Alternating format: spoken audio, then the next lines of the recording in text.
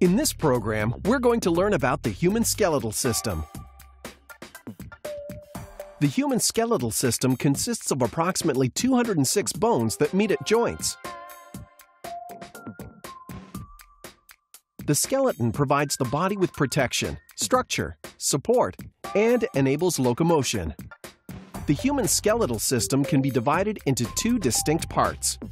The first part is called the axial skeleton. The axial skeleton consists of the skull, the vertebral column, and the rib cage.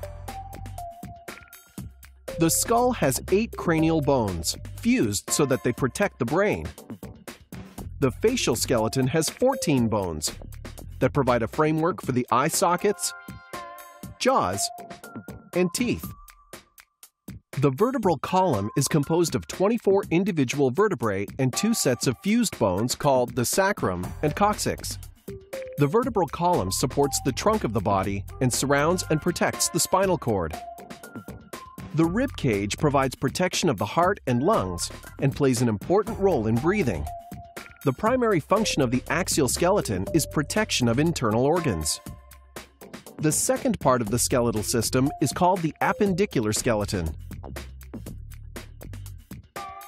Composed of 126 bones, it includes the pectoral girdle and the pelvic girdle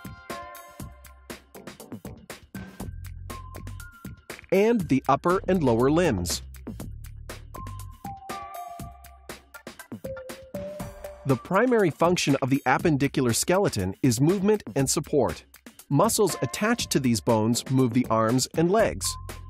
It's interesting to note that over half of all your bones can be found in your hands and feet. This enables them to move in a wide variety of directions and makes them the most flexible parts of the body.